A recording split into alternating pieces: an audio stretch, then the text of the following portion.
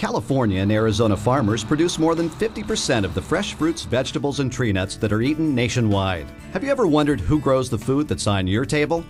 Let's meet four of the farmers that feed us every day.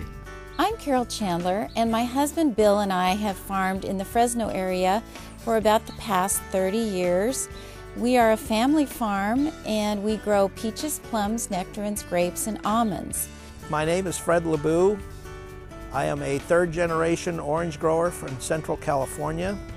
My family has been in the business of growing, harvesting, packing, and marketing oranges worldwide since the 1930s. Hey, my name's Joe MacIlvaine.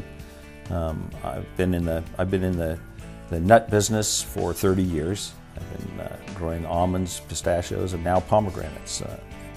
We farm about 75,000 acres of trees here at Paramount. My family's been in the Salt River Valley for over 100 years. My great-grandfather actually arrived in a covered wagon.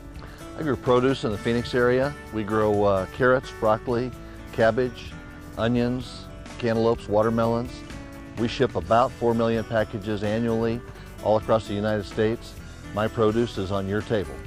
To meet more California and Arizona farmers, visit Producepedia.com.